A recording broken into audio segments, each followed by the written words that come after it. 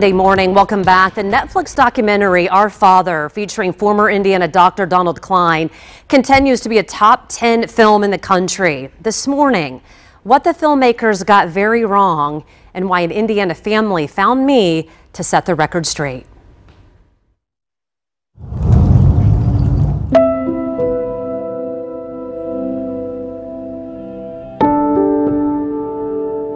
It's been a while since Tanya Hughes and her cousin have visited New Crown Cemetery on the southeast side of Indianapolis. Several family members are buried here, but the mission today was finding the grave of one very special child. She was just so young.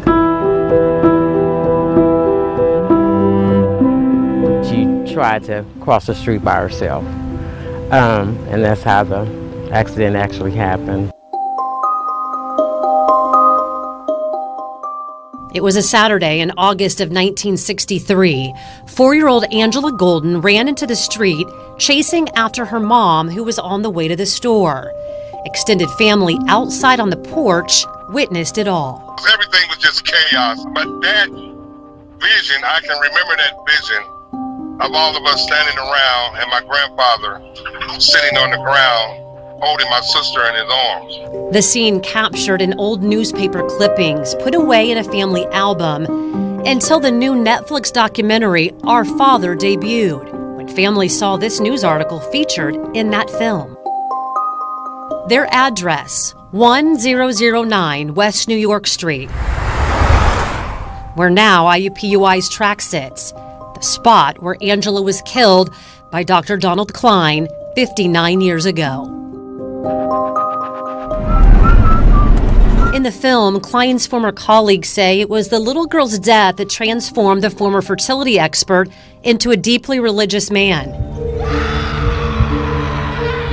Angela wasn't riding a tricycle the day she died. My sister was a sweet little girl. And like I said, if you're going to tell a story, just tell the truth. And most importantly, she wasn't white. Out of respect, Angela was, from what I've heard, she was just a fun-loving little girl. Just going across the street and just give her respect of who she was. Angela's life was short, but the joy she brought to her family led Tanya to name her own daughter after her older sister. Tragically, in 1994, her Angela, a sophomore basketball player at Ben Davis, was also killed in a car accident. She was 15. It's not something you ever get over. You know, you go through that pain constant.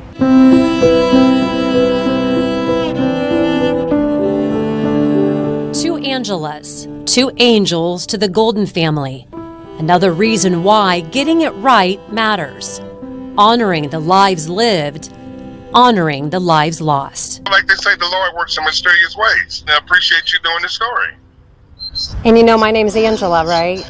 Yes, ain't that something? So the Lord does work in mysterious ways. That's right, absolutely. He used the Angela to get the truth out about Angela. The truth about Angela. The Golden family told me that Dr. Cline was distraught after hitting Angela and very remorseful. He also paid for Angela's funeral.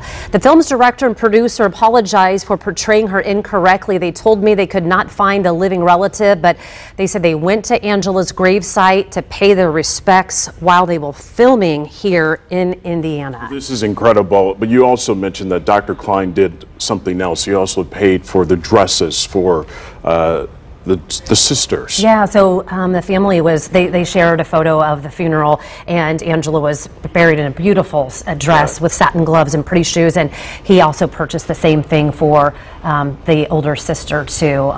But yeah, just a story. It was amazing to have the family member say, Angela, I need you to respond to me. They got this wrong, and we want our Angela to be portrayed correctly. What's also interesting about this story, when the documentary aired on Netflix, we had someone here who actually noticed something a detail, a small detail, that the African-American funeral home in the story. Yeah, they noticed, they said, hey, Angela, I don't, are you sure that Angela was a white child? Right. They said, this funeral home, I know this funeral home, and at that time it was a predominantly black funeral home. I just wonder if you could look into that. It wasn't 2 hours later that the family reached out to me, right, just by coincidence, and I knew that I had to tell the story. And also, IMPD's help. Yeah, right here, real quickly. You know, they keep their record. So almost 60 years ago, I reached out and said, would you happen to have a police report or anything on that? And they spent up several days, but they were able to find the original police report. So thank you to them as well for helping get the facts. Another example of your incredible work. Thank you. Of responding when people reach out to you. Truth well done. matters. It does. Right? We'll be right back.